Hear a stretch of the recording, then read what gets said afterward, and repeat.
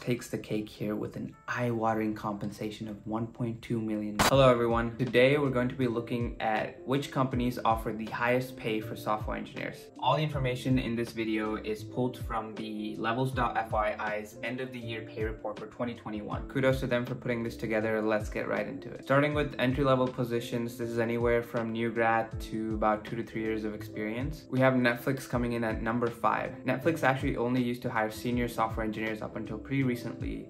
Glad to see that they've changed that. Stripe comes in at number 4. They're an online payments processing company that has been crushing it lately. They're actually rumored to IPO this year, and it might be the highest valuation IPO of all time. We have Roblox at number 3. Roblox is an online game/world platform where users can make their own games, and you can play games made by other users as well. Box comes in at number 2. They're in the very competitive cloud storage and management business along with Google Drive and Dropbox. But I believe they focus mainly on enterprise customers. And at number 1, we have 2 Sigma, which is actually a hedge fund.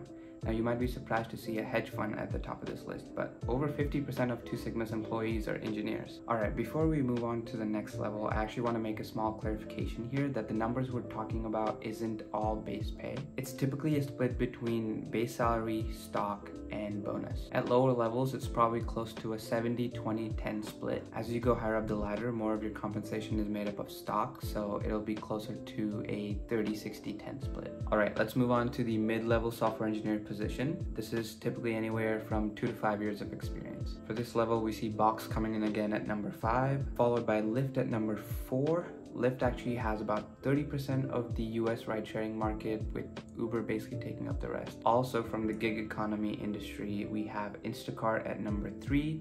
Instacart is a grocery delivery service, and they're also rumored to IPO this year. And at number 2, we have Cruise Automation, which is an autonomous driving startup that was bought by GM in 2016. Compared to Tesla's full self-driving, which uses cameras, I believe they actually use LiDAR sensors, and there's a debate between which approach will actually win out in the end, but I guess we'll have to wait and see. And at number 1, we see Roblox again, showing that they're willing to pay really well to retain top talent. And now we're at the senior engineer level, which requires at least 5 years of experience, but could contain engineers all the way up to 20 years of experience. At number 5, we have ByteDance, which is the parent company of TikTok.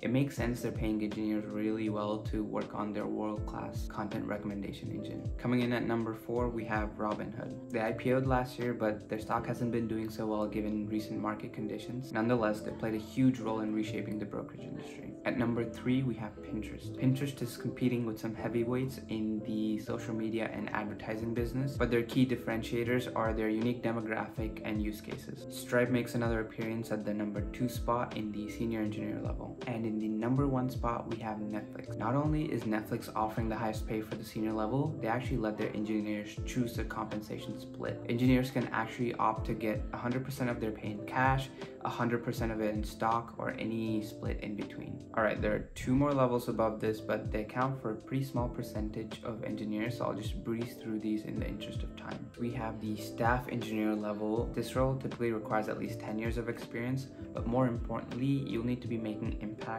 at the org level, so not just your team, but making decisions and setting the vision for the entire organization. And here are the top 5 companies at the staff engineer level. LinkedIn grabs the top spot at this level. They were acquired by Microsoft in 2016, and they've been steadily growing and expanding into ventures like LinkedIn Learning. And finally, we have the principal engineer level. This is a very difficult level to get to. At this level, you could be setting the vision and making decisions that impact the whole company, or at least a very big org. And here are the 5 highest paying companies for the principal level. Roblox takes the cake here with an eye-watering compensation of $1.2 million for their principal engineers. What makes these figures even more incredible is that all the numbers we've looked at are the median salary at a given company for a given level.